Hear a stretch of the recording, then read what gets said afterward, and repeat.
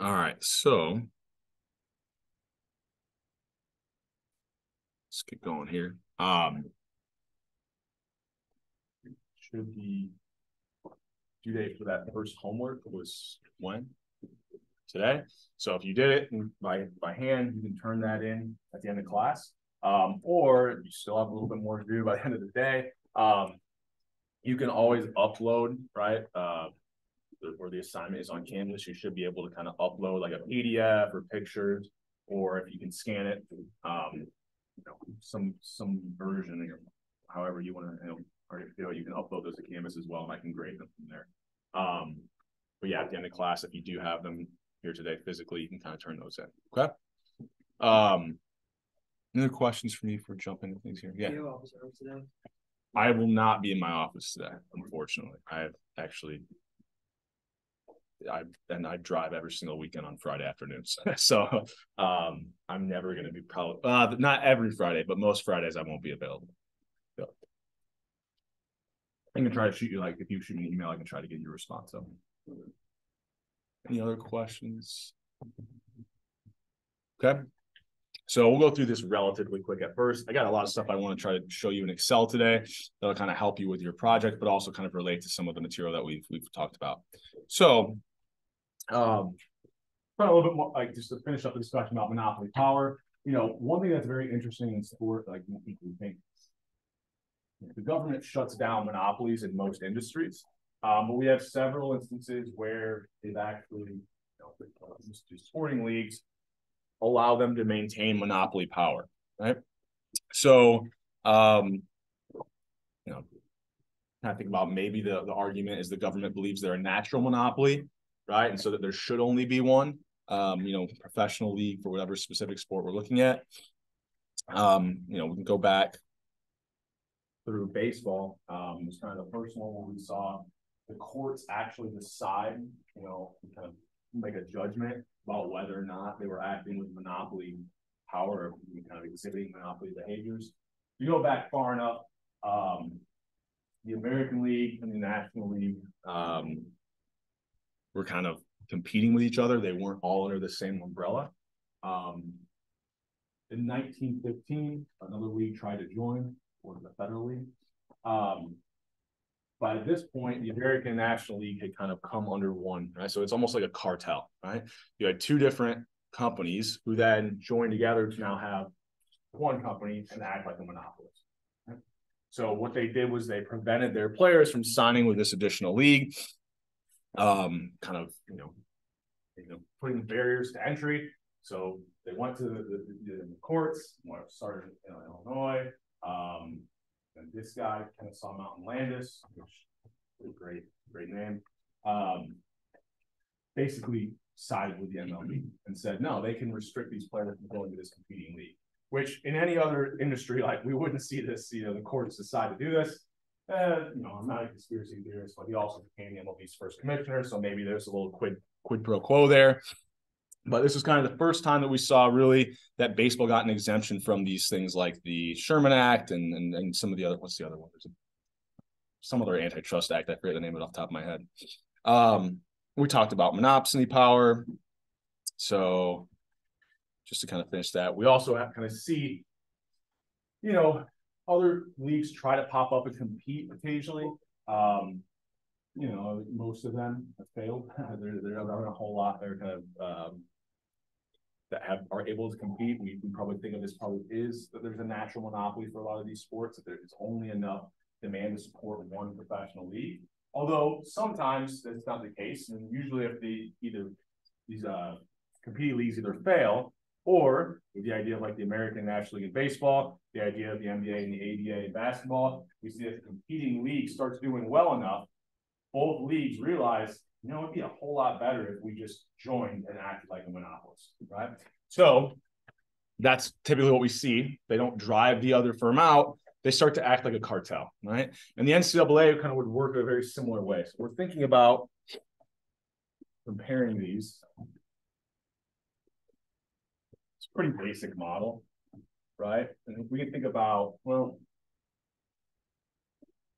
you think about this as whatever product. We do the ticket market. We'll just do the ticket market to keep it a little bit easier. So let's say we've got our ticket market, right?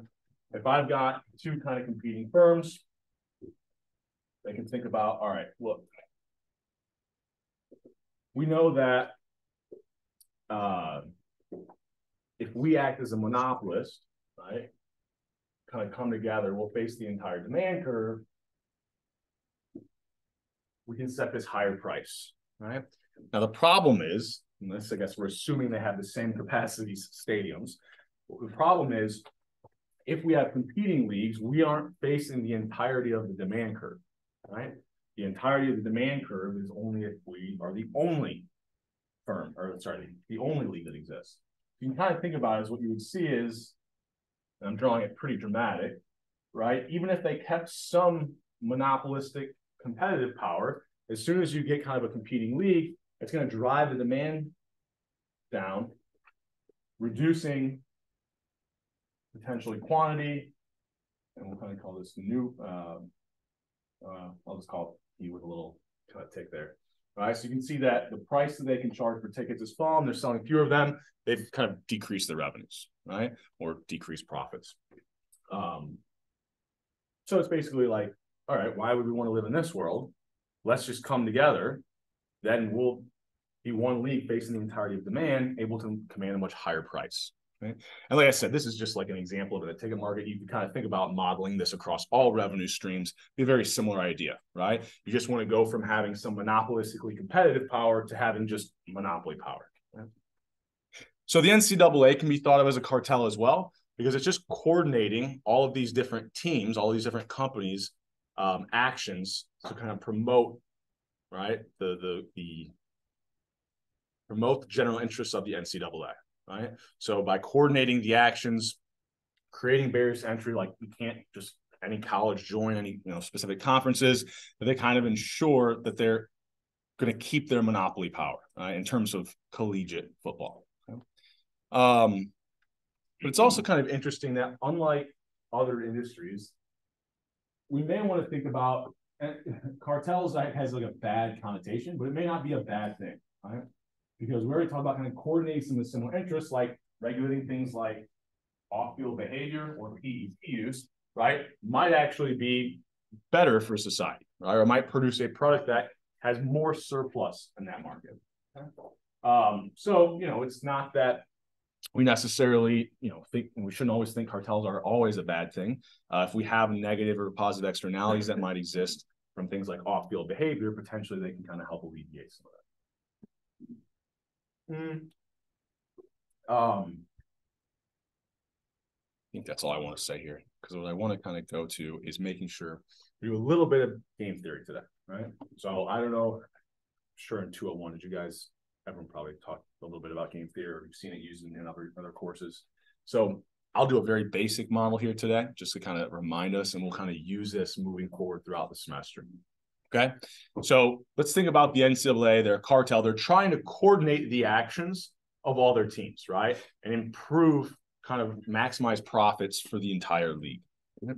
So let's say the NCAA limited the number of games that they put on TV, right? So why might they want to do this? Well, I mean, if there's more games on television, there's more substitutes, right? Each game has a little bit less value. Right, there's a higher supply, then I've got more substitutes. If we think about, I'm not able to keep the value of those games as high, so I might want to restrict the number of games. Right, so they used to restrict the number of games, and then unlike Major League Baseball, Supreme Court actually ruled in favor of, or I said in favor of, kind of ruled in favor of the complainants. Right, so there was some schools who went to the courts and said, look, the NCAA, like, I think it was Oklahoma. We'll see in a second if my memory's right.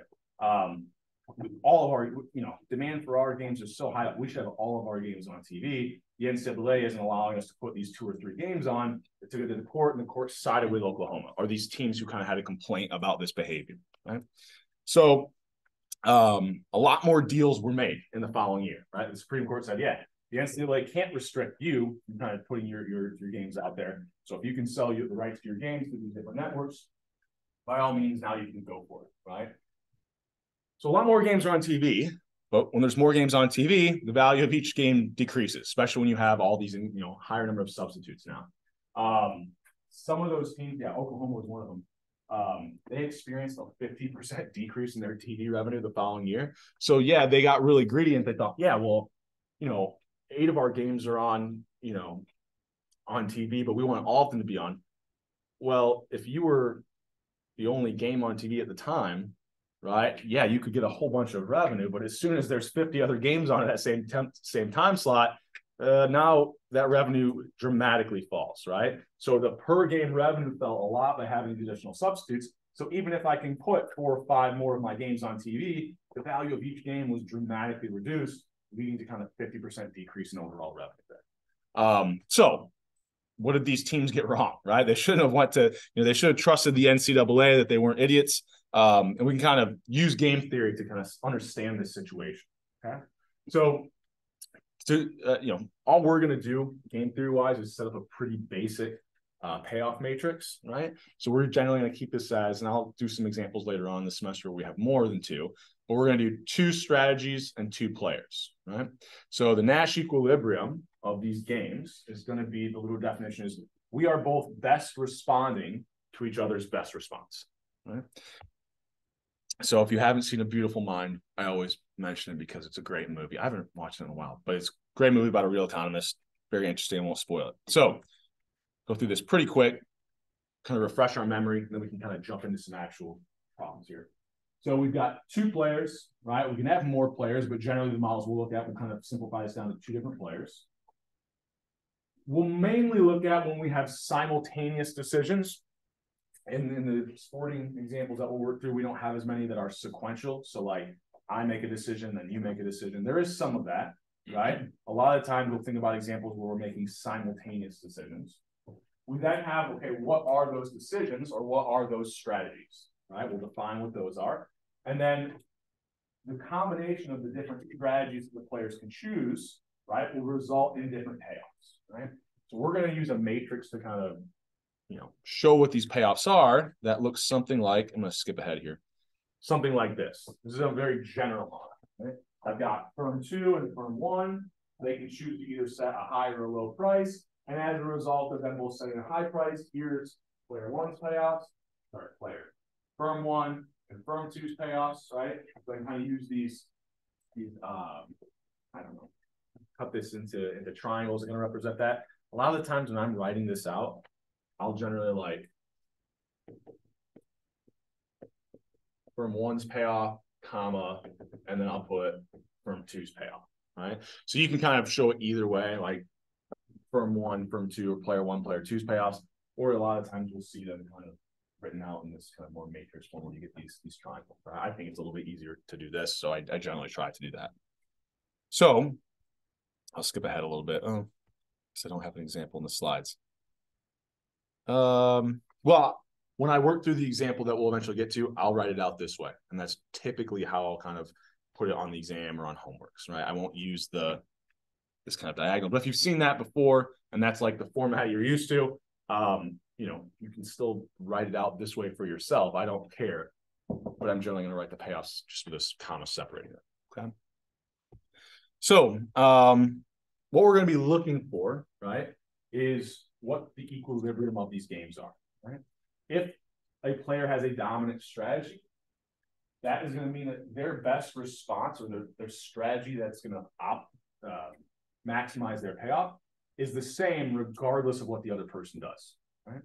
So you can think of a lot of situations where this wouldn't be the case. Think about even if I'm competing, deciding to put my game on TV, and if I choose to put it on Monday, well, the other team is putting it on a Monday, then that's not optimal, right? But if the other team decides instead to put their game on a Tuesday, right, chooses a different strategy, well, now it might be optimal for me to keep my game on that Monday, right? So what the other person does there, it changed my decision. The idea of the dominant strategy is I don't care what the other team does. I know that even if they put a game on the same day as me, I can maximize profits by putting it on that Monday, right? So if they choose to put their game on Monday or Tuesday, doesn't matter. I'm still going to choose to put my game on Monday. So that would be the idea of a dominant strategy. A prisoner's dilemma exists when we end up with this Nash equilibrium where both parties, both players, actually have a lower payoff than if they could come to an agreement to choose other strategies. Right? So we'll see an example of this here in just a second. So this kind of gets at the idea of what happened with the NCAA and the loss in television revenue, right? So I'm setting it up, I'm simplifying a little bit. We've got two teams, right? So we'll think about this as we've got what, IU and Purdue, right? They're kind of sharing, you kind of think about a similar market. So those are going to be our two teams. So we've got Purdue here, IU here, right? They're going to make decisions independent about how many of their games they want to televise, right? This is the kind of the general setup. So they can either put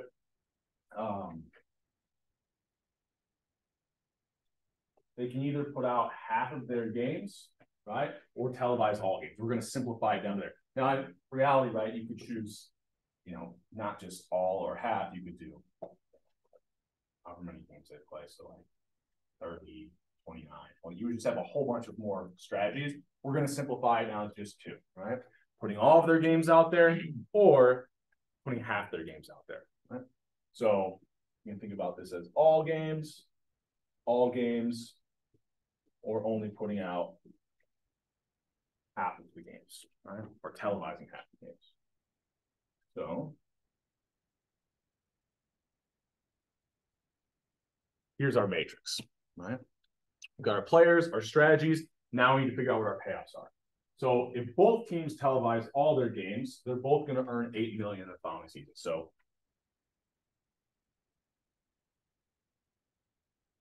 $8 million will be the payoff for both teams in that situation, right? We then assume, okay, if both teams televise half their games, right, so that they can kind of like alternate which games are on which days, well, then they can actually both make $14 million. Okay. So obviously, if they could come to an agreement ahead of time, like this is a lot more attractive than this, right? But why? We'll eventually see. Oh, sorry. This ends up being the Nash equilibrium, which has a lower payoff, making this a kind of prisoner's dilemma example. So if the setup was, okay, if one team puts on half their games, but the other team decides to put on all of them, well, yeah, for the games that kind of overlap, there will be a loss to that team that put all their games on, but they also have twice as many games, and the other team doesn't have games to compete with the other half, right? And so whichever team decides to put all their games on, if the other one only puts half of their games, we get this payoff of what, 18 million and 4 million, right? And kind of think about it as the team that only put half their games on, all those games they're competing with the other school or the other team, right? Whereas for Purdue, yeah, you know, I put all my games on, half of them I'm only going to be earning 14, but for all those other games where I don't have any competing, you know, televised games from my other team, I can make a lot more money, right? And then kind of the flip side, if IU put all their games on, right, but Purdue only put half their games on, then Purdue only gets 4 million, IU gets 18 million. Okay. So a lot, I think maybe in your 201 courses wasn't much building these matrices. A lot of the times they're kind of given to you. So the problems that I'll maybe expect you to do is to take information like this and then kind of create your own payoff matrix and then solve for what that Nash equilibrium is, right? So like I said, we'll get different types of examples. Some will start dealing with like revenues and profits. Here, I'm kind of just thinking about like, this is the amount of money they've generated. We haven't factored in costs or anything. Hopefully you can kind of see like from this information, I can figure out what the players' strategies are, and I can figure out what those payoffs are going to be.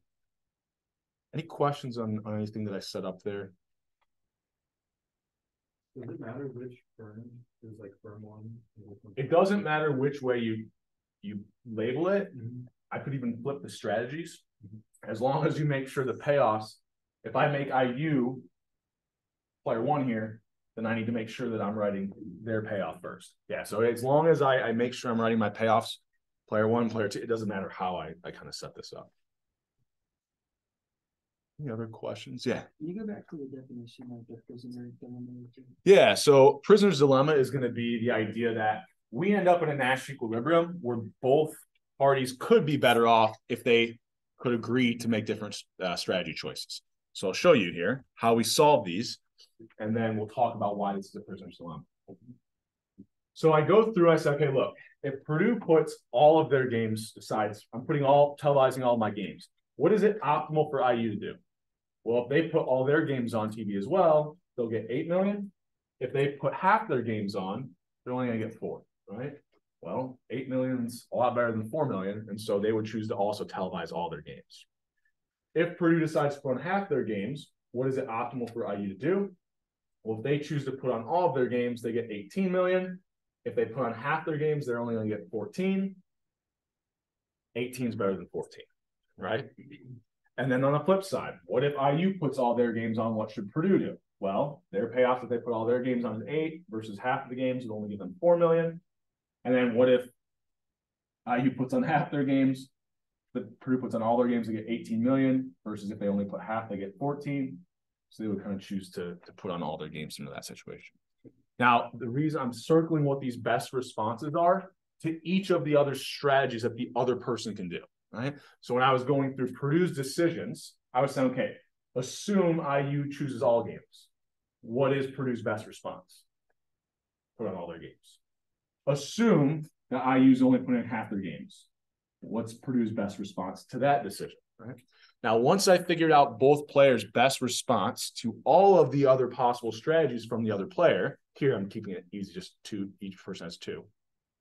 Whenever I see that I am best responding to what the other person is doing and they're best responding to what I'm doing, that's how we identify these Nash equilibrium, right? Because if I end up here, right, if I'm Purdue, why would I ever choose to put on half my games? I would just be sacrificing money, right? And even if we were in the scenario where, let's say, we came to an agreement and we both said, we're only going to televise half our games, we'll alternate days, basically be the only game on, right? And so we can generate a lot more revenue. All right, cool. We agree to that, right? But what happens? Well, I am Purdue. I'm like, well, I'll tell them that I'll do that. But if I then decide to put on all of my games, I know that IU's going to lose out on a bunch and I'm going to gain, right? So there's always this incentive to be the one that puts all my games on television first, right?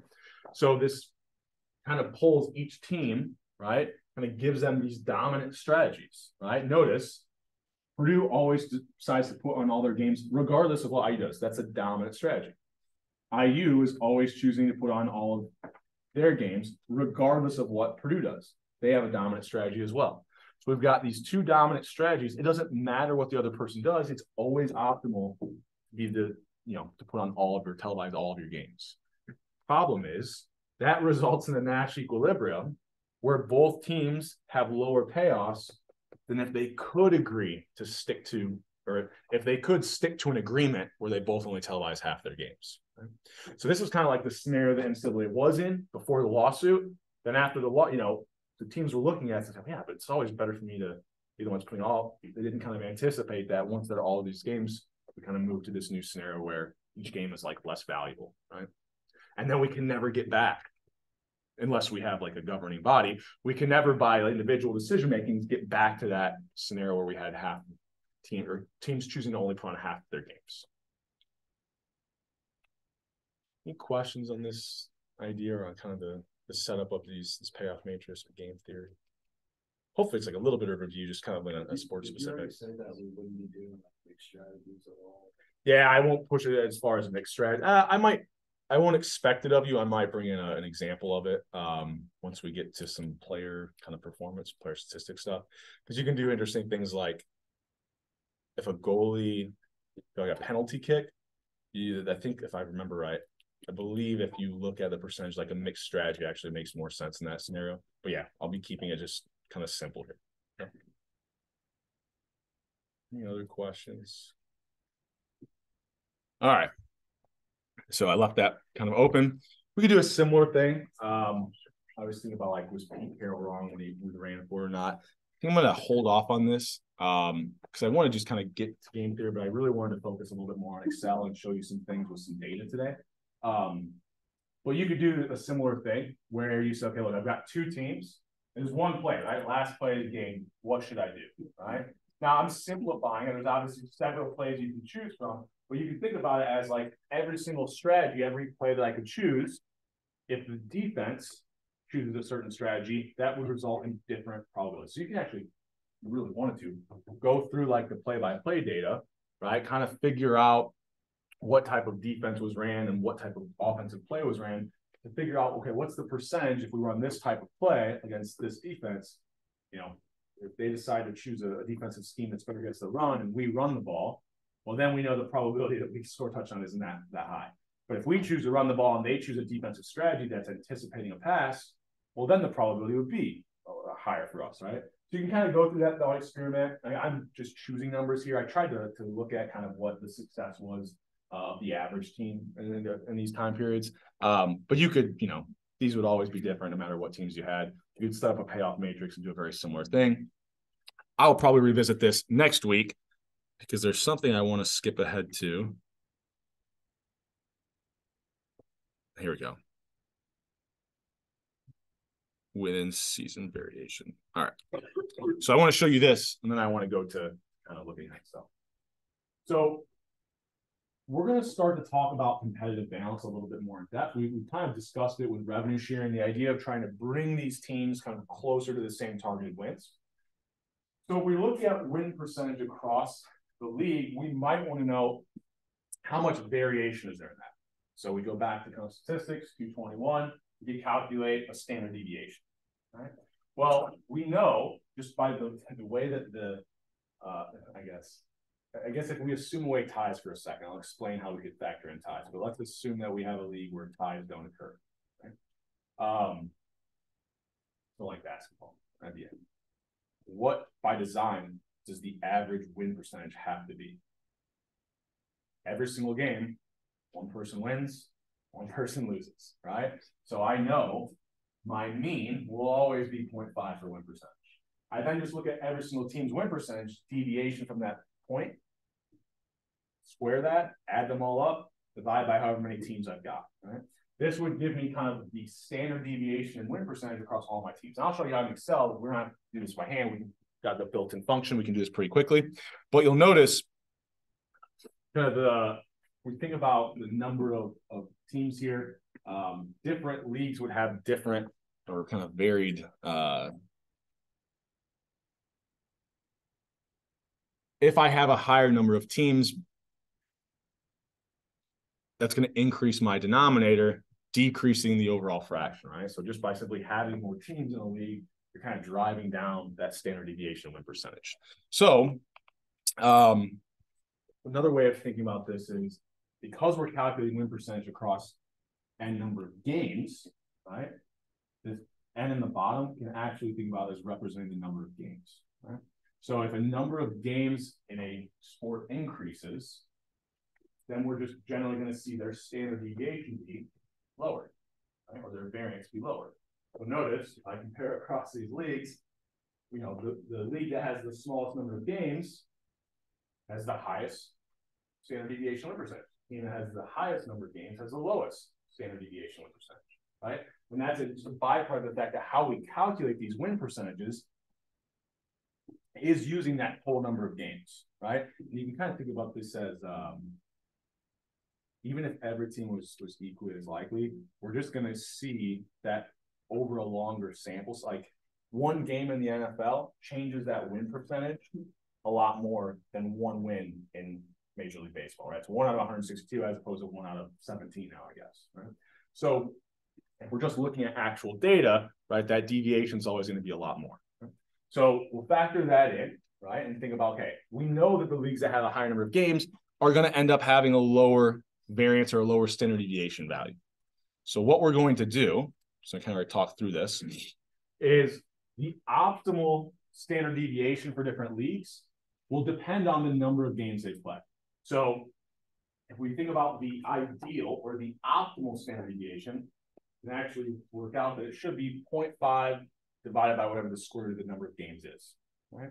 So for Major League Baseball, this is going to be a relatively low number, right? The ideal standard deviation should be pretty low because it's 162 in our denominator here. For the NFL, that would be a lot higher, right? Because we'd only be dividing by the square root of 17, right? So what we'll then do is take the actual standard deviation we calculate from the win percentages, and then we'll divide that by what the ideal standard deviation is, right? So you can kind of think about, like, let's say I saw the standard deviation be 0.5, right? But the ideal was 0.75, right? As opposed to maybe I saw in a different league, they had the same standard deviation, but their ideal was 0.5. So if I can get my standard deviation to be exactly the same as the ideal, this ratio would be 1. Any further away I get from what that ideal standard deviation is, I get less, lower and lower below 1. So a higher ratio here represents kind of how close I am to my ideal standard deviation. Right? So now, once I account for this ideal standard deviation based off of the number of games, I now get this ratio where I can compare across leagues. So I had some examples here from 2 different time periods. I got some data I'll show you here in just a second in Excel. But we had calculate the standard deviation. You can also calculate what that ideal standard deviation is. Notice for the NBA and NHL, it should be exactly the same. They play the same number of games, right? And then take that ratio, right? So, actually here, I think the example I did here doesn't make sense because I would have to have an ideal standard deviation that's less than whatever I see, right? So something like that, 0.4. So all I'm doing is taking the standard deviation divided by the ideal to get the ratio. And now I can start to make statements about which league has the best competitive balance, right? So I'm looking here. Once I account for the fact that the ideal standard deviation will be different across these leagues, I come up with a much different story. Now it looks like the NBA, right, is the furthest from their ideal standard deviation, right? They have the highest ratio. Excuse me. And the lowest one ends up looking like now it's the NHL. Whereas before, we didn't account for the fact that there was a different number of games. It looked like the NFL was way more unbalanced, right? But that was just driven by the fact that one game kind of dramatically swings that win percentage in the NFL as opposed to one kind of win in these other leagues. Right? So we've now got this ratio where we can kind of say, okay, if I can get closer to 1, that represents more what we'll start calling parity, right? Or there's more competitive balance in the league, right? And we've already discussed a little bit about, reducing outcome uncertainty. And we want to reduce certainty. We want to increase the uncertainty of the outcome, right? So people that can drive that demand curve up. So how can we do some of this? I think at 2018, you can kind of see things changed a little bit, but I think the ordering is the same. So I put up this NFL kind of win data before class on Canvas on the in-class data folder. So, just to get a little bit of I don't know, experience in Excel. I'm going to sit down for a second. Makes it a little bit easier to work. One thing that I generally always try to do, and you should do once I start getting people's project data out to them, is select the entire data set and just automatically throw a filter on it, right? It's just a good tool. It makes it easier to look at the data. So the way I'll do that, right, once I have Excel open, is I'll go to that very first kind of variable name, hold Control Shift or Command Shift on a Mac. I can then use my arrow keys to go over and down to select the entire data set.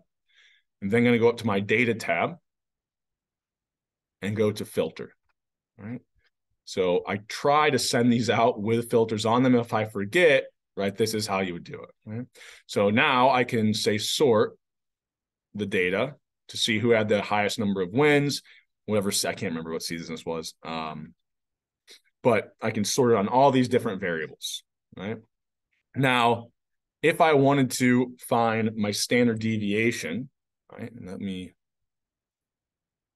zoom in a little bit here. Let's say I wanted to find the standard deviation and win percentage, right? We've got this built-in function, which is STEV. We're going to kind of treat this as, you could go either way. I would say sample data because we don't have every single game from every season here. If you really want to define your population as just 2000, whatever this must have been, like 2021 or 2022, then yeah, this would be your population. But generally think about treating this as sample because it's not like we're going to have every single game that was ever played. Unless, I don't know, maybe there's some data sets out there that would have that, but for most of our examples, we'll have a sample. I'm then going to go over, I could go to my win percentage here, hold Control Shift, hit the down arrow, right?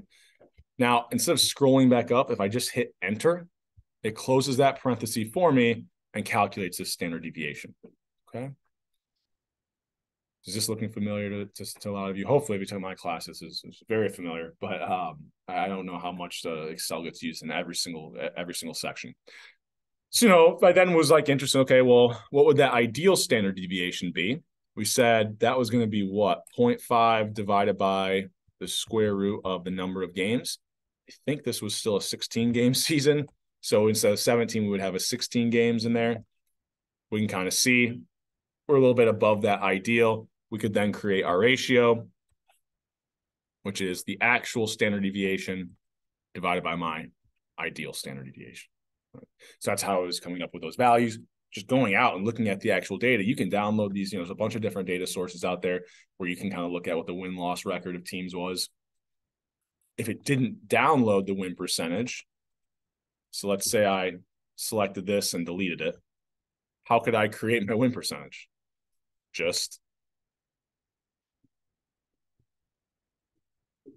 So what would I do? Yeah, I would take, actually, it looks like this was a 17-game season, so I have to change that. Take the number of wins and divide it by however many total games there were. Well, even if I wasn't sure about the sport, right? If I add my wins, losses, and ties together, I can actually reproduce that entire column. So another shortcut, if I do this for one observation, if I go down here to the bottom right and I double left click, once I get this black plus sign, it'll copy this down to the very end of my data set. So this is really helpful. Like once you get some data, you might want to create different indicator variables or something like that. So I'll show you an example of that after I move this over and also change this to 17 since I must have had newer data than I thought.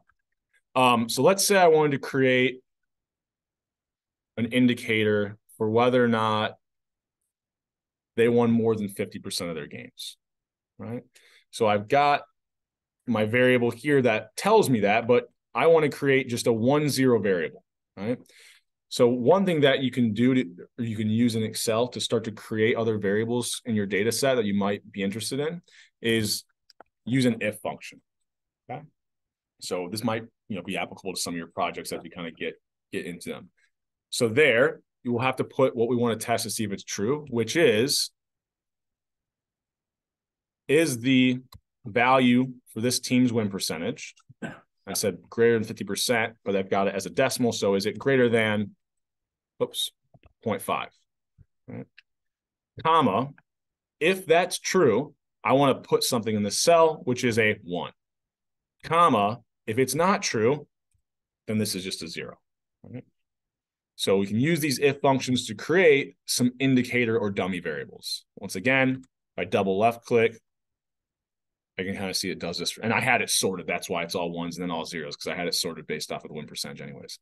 But that's one way you can kind of create new variables. Now, if you do, make sure that you reselect the data and put a filter on it, because now notice if I filter this data,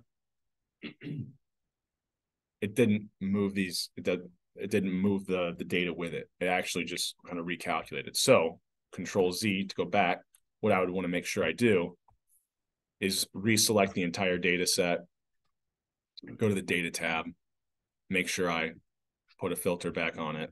Now when I go up to the top, I'll notice, oh yeah, now I've got a filter option on this variable I created as well. Okay. Questions on that? All right. I want to do a little bit more, but we should get to this paper based off of the time. So hopefully it's not too bad. Kind of see, we'll talk about this paper, but I'll first kind of ask you some questions. So if you had to respond, well, which of the following is not a finding of the paper?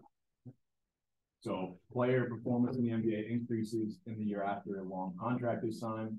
Player performance in the NBA is not impacted by whether a player in the year prior to their signed contract. player performance in the NBA increases in the year prior to a contract, player performance is impacted differently depending on the length of the contract. So which of the following would not be a finding of the paper? If you skimmed even through it, I think one of these should kind of stand out as being something that was not a finding of the paper.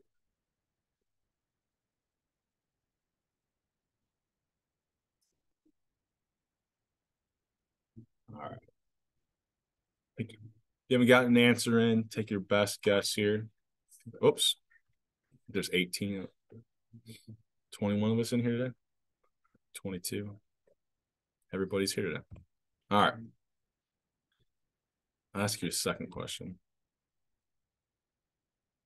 So this might be something that I do kind of moving forward as well. I think the last one was probably a little bit more difficult. But I want you to start paying attention to what data they're using on these papers.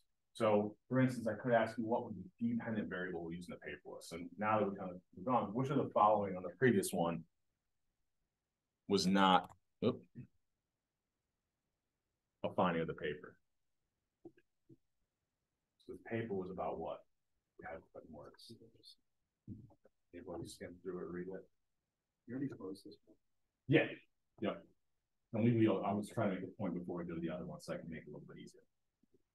Yeah. The performance dependent on like right before they signed a multi-year contract compared to performance within the contract. Yeah. So the general idea was if I'm in a year where my contract's over, right, and I have to sign a new deal the following year, I'm going to be a little bit more incentivized, right, to perform well. And if I'm in the first year of a signed contract, I now feel like a little bit more protected. I might, focus a little bit less on my sport, and then there's a little bit less incentive. So the theory would be that we potentially see increased player performance in the year that their contract's ending, and then decreased performance in that year after they sign a contract, right? What the paper found was that, in fact, is true, right? And so that would indicate that player performance does depend on whether or not you're in, a year where you're going to sign a contract. So to say that they're not impacted, right, wouldn't make any sense. Right? So that was the main finding of the paper, was that in the year the year their contract was ending, performance went up. They called it like a contract year. And then the year after a contract was signed, we saw player performance go down. Right? And then I added another one in there, which if you kind of read through or looked at a glance at the tables, they also kind of show how this is different depending on the length of the contract. Right? Kind of makes sense. If I sign a 1-year deal, I probably don't slack off as much as if I sign a 5 or 10-year deal in that first year. So how did we kind of get that result? Well, if I'm thinking about player performance, right,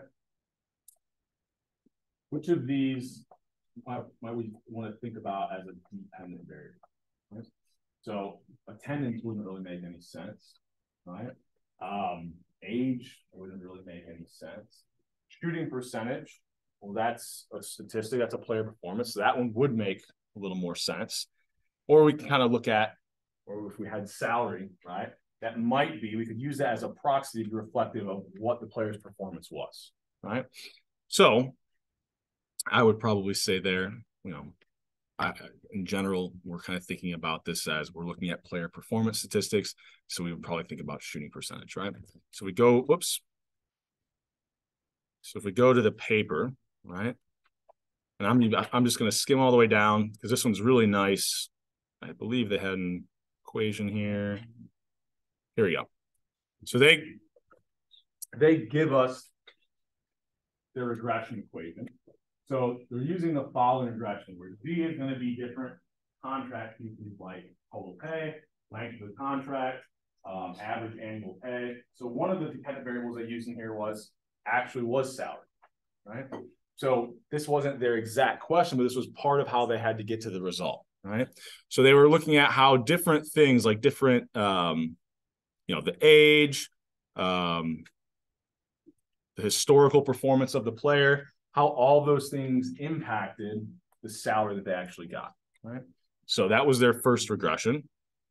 We'll look at those results right here, right?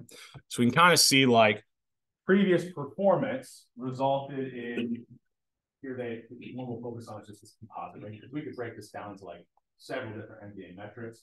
We can kind of see here, if my composite rating, and this is a higher performing player, goes up by 1, however they're measuring this, so it's like kind of they were assigning a certain score to each player. So if it went up by 1, right, 1 point, the contract value went up by $0.169. So I'm guessing this deposit rating was had a pretty large value, since 1 point increase is impacting contract value by a whole lot. We would then think about it also increased contract length and then also the average annual salary, right? So here we found that it was statistically significant, right? Which makes sense. Player performance is going to predict higher player salaries. Okay. From there, we'll keep scrolling down. Now they've got their second regression, right? Where we're looking at P, which should be different performance metrics, shooting percentage, composite rating, we look at rebounds, all these different things. They're going to use all the same controls. They've got like age and some other things that they describe. But the real kind of key here is, well, I now just include indicators that are 1 zeros. So what I just showed you to do in Excel, right? Where it's a 1 if it was in the year after signing a contract, 0 if not. And then 1 if it was in the year prior to or right before a new contract had to be signed, 0 if not. So those coefficients should tell me that if this variable is a 1, right? I'm in the year right before my contract ends. This would tell me the expected change in that player's performance, whether I'm using the composite rating or their shooting percentage or whatever. Here, this would tell me if this was a 1, I'm in a year right after I signed a big contract. Here's the change I would see in player performance. Right? So on this pre variable, that coefficient, beta pre, we probably expect it to be positive or negative. There's an increased incentive. Yeah, someone positive, right? There's an increased incentive in that year right before I have to sign a contract. And if we think that there's any type of like, I'm relieved and I'm here for another 5 years, that post variable we might expect that it's negative, right? So we'll scroll down to their next table, right? And they broke this down to several different things, right? So on the question asked, it's actually still open. We'll go back to it for everyone who's paying attention to it, right? But in one of their regressions, they were using salary, right? To just kind of estimate, to get an idea about, okay, is salary related to performance? And then they use all these other different metrics, which one of them was shooting percentage. We also use a thing like composite rating. So we'll focus on the composite rating. We could look at everything else, but this kind of tells the whole story, which is to see, okay, look, as a player gets older, their performance goes down. That's for every additional year of age, the performance is decreases. In that year following a signed contract, we see that this composite rating went down by 0.3. Now, what that means, hard to kind of translate in a composite rating. So you might want to think about something like points for total rebounds went actually up by 0.165, right? And then in the year prior to a contract being signed, or like the last year of a contract, we actually saw performance goes up by about 0.38, right? So kind of what our theory predicted was actually supported by the data, and that we see a player performing better in that year, their contract is ending, and then performance going down the year following a signed contract. And I said, you could break this down for like kind of the different type of metrics. You can kind of see here, everything really increased in the year prior, points scored, total rebounds, assists. And so here, every single column is representing the results of a different regression, right? So every single regression, it was just a different dependent variable, right? My dependent variable being that Y or that left-hand side variable. And everything's pretty, statistically significant, right? I see a lot of stars here, right? And then I'm going to scroll down, make one more point here. So I thought there was another table I thought was interesting. So one thing that we'll start looking at, and I'll go a little bit more over this next week as well. But you might think that certain effects matter more for certain types of players, right? So maybe when I sign a big contract, right, the length of that contract matters, right? If it's only a 1-year deal, then that's, my performance might not get down very much. So we're going to include interaction terms, right? So an interaction term is just when you take 2 of your variables and multiply by each other. Okay? So now when we have this variable, which is in the year after signing a contract, times the length of that contract, what I can think of this is of this is, here's the effect of being in a year after signing a contract. Here's the additional effect if that contract is 1 year long, right? Or 2 years, and I can translate that to 2 years long, right? So here, if I'm in a year following my contract, my performance might go down by 0.35, but if that's a longer contract, right, I would also have to add into my prediction this 0.142 for every additional year that contract was, right? So this is kind of like the idea of, if you give me a really long contract, my performance doesn't dip as much. Maybe I feel like I really got to reciprocate the kindness that you showed me as a player. All right, well, I ran out of time here. So make sure you get a response to this last one. Think right, B or C, right? We had there. We'll pick up on this idea of competitive balance next week. If you have any last minute questions on the homework, I'll try to get an email back out to you this afternoon. Other than that, also make sure you're uploading your project proposal by the end of the day as well. And I'll start getting some of that data out there. All right, have a fun, safe weekend. I'll see you guys on Monday.